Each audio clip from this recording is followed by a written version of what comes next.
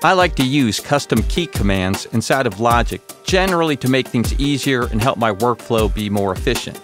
I'm going to share some of those with you today, but first, let's look at how to create custom key commands.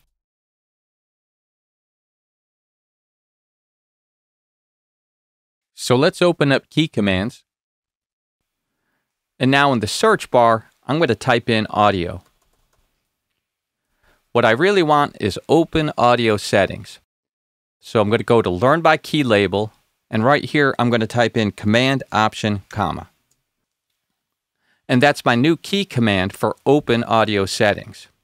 So instead of going up here with my mouse, going to Logic Pro, Settings, and going to Audio, now I can just type in Command Option, comma, and it will take me there immediately.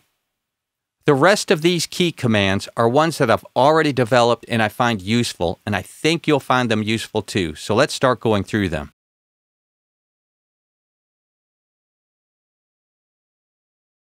Here's one, Command Option Control T.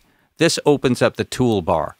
Now I use this combination a lot, Command Option Control and a letter or a number. It's easy to make these work. Logic hasn't made a habit of using them, and it's also easy to place your fingers on these keys quickly. They're just easy to find.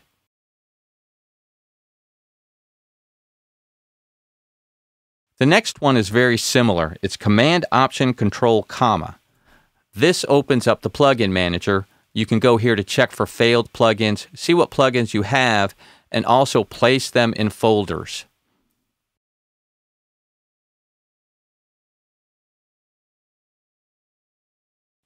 This one has to do with a pet peeve of mine. When you start Logic, it comes up with the default snap regions to relative value. I think it should be snap regions to absolute value.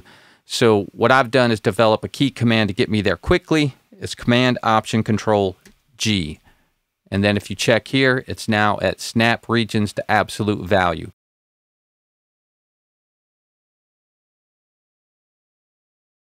If you want to go back to relative value, you can use Command Control G. And now we're back at snap regions to relative value. So I can go back and forth using these two key commands.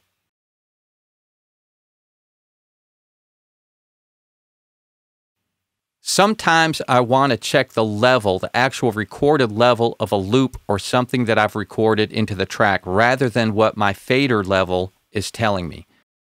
To do that, you want to check pre-fader metering.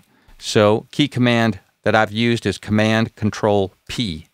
And that turns on pre-fader metering, which allows me to see what level the loop was originally recorded at. Is it too hot? And should I make adjustments with the gain?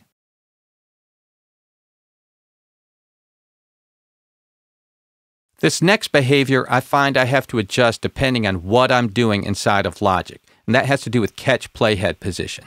So right now, if I hit the space bar,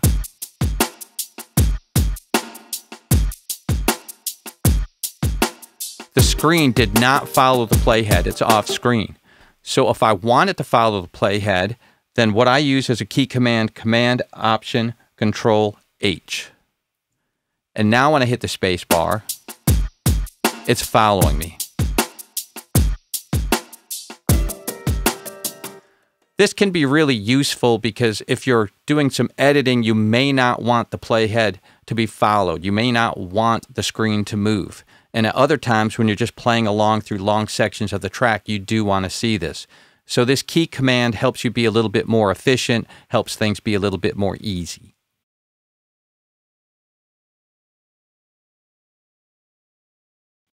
I color my tracks and regions in Logic to give myself more visual cues as to what I'm looking at. Now the standard procedure is click on your track, control click, assign track color. I would rather use Command Option Control C and then pick the color that I want for this particular track.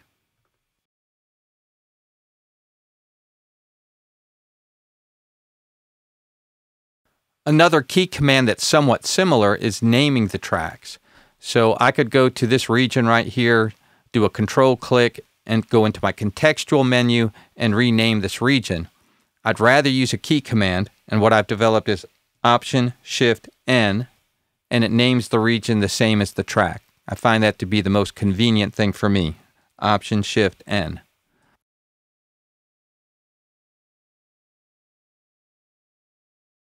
The next two key commands have to do with quantization. So I'm going to click on this region right here, and it's not quantized right now. If I want to quantize it, I have a key command, Command Option 8, and that gives me quantize by eighth notes, or Command Option 6 will do 16th notes. These are the two I use the most frequently, so I have two key commands to get that done quickly.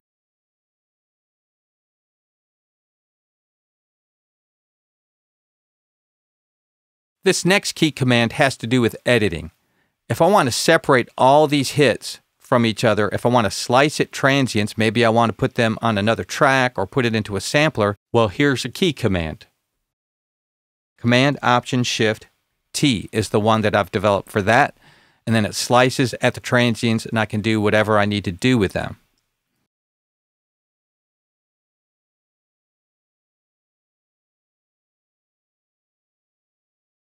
This region also has fades at the beginning and at the end. Occasionally, I want to get rid of all of them. So I've got a quick one for that. Command, Option, Control, 0. And I've eliminated the fades at the front and the back end or any fades on that region.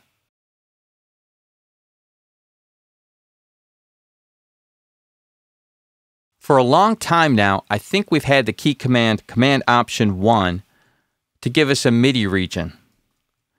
But when we got a sequencer or patterns, we didn't get a key command to give us a pattern region. So here's mine, Command Option 3, and that gives us a pattern region. So Command Option 3 or Command Option 1 for a MIDI region.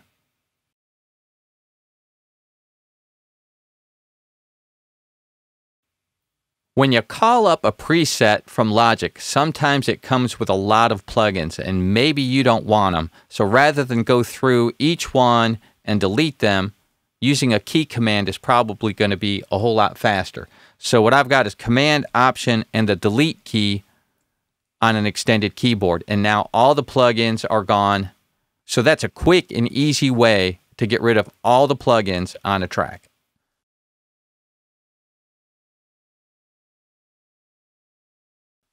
For the next couple key commands, we need to open up the piano roll. So looking at these MIDI notes, we can see there's a lot of space there that we're not using. If we want to get rid of that, we can collapse the piano roll. Command Option Control C. And that just allows us to focus on the MIDI notes that we have. Now you may have noticed I've used Command Option Control C up here for coloring the tracks. But once I go down into the piano roll, I can use the same one. Command Option Control C. And now I've got my space back.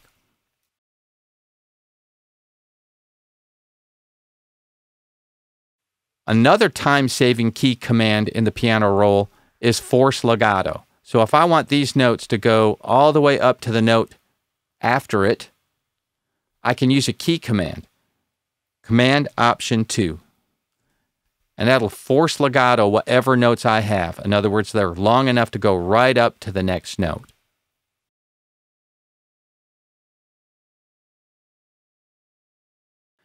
This next custom key command involves using a ruler that many folks don't even know about.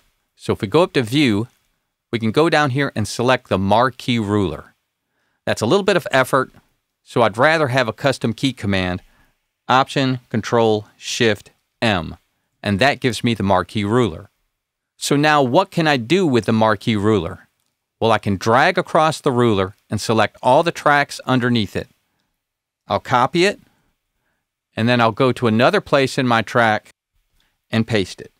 So it allows me to quickly copy and paste an entire section somewhere else in my project. Hopefully, you'll find some of these custom key commands useful. And just to review how to create custom key commands, open up key commands, type into the search bar some relevant terms, select the key command, and then using Learn by Key label, type in the key command that you'd like to create.